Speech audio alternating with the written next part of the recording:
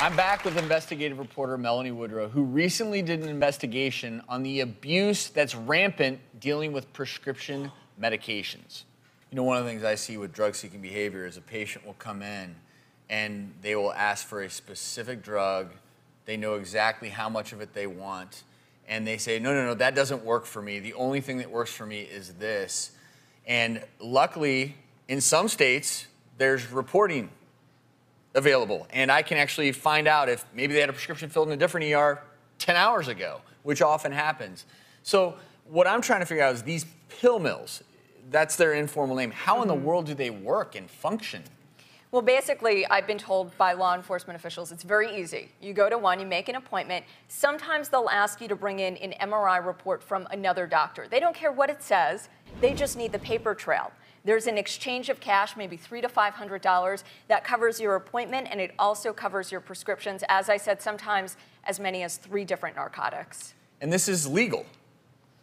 Well, because I'm trying to figure out, number one, who these doctors are.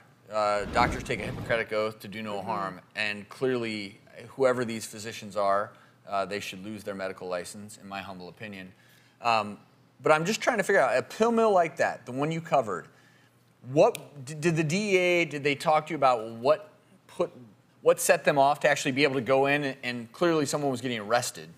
Yeah, no arrest there just yet. They did handcuff some folks for safety reasons, but are actually working on still building their case. But it's just like you said, people going in, they know what they're asking for, and we're finding that there's a lot of communication online. So you see these online forums where people are saying, here's where you can go to get this, or this doctor will prescribe what you want. We've also heard that people are then taking a portion of their prescription, selling it at a premium so that they'll have more cash to go back and feed their own habit.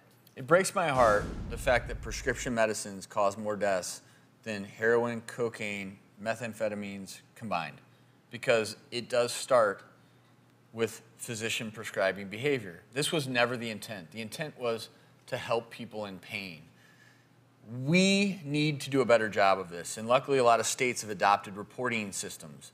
Now it sounds like in your investigation, Missouri is a state that has yet to do that.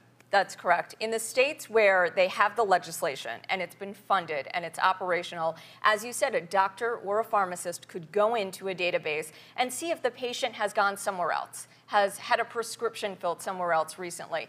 In Missouri, they're still arguing whether or not that violates patient privacy rights, but we've seen some success in the states where it exists. So in Iowa, for example, the people seeing 15 or more prescribers decreased by 72% in the first year they had the program. In Kentucky, the amount of time that it would take to investigate one of these so-called doctor shoppers went from 156 days to 16 days with the program. Well, we'll see. What a great report. Thank you so very much.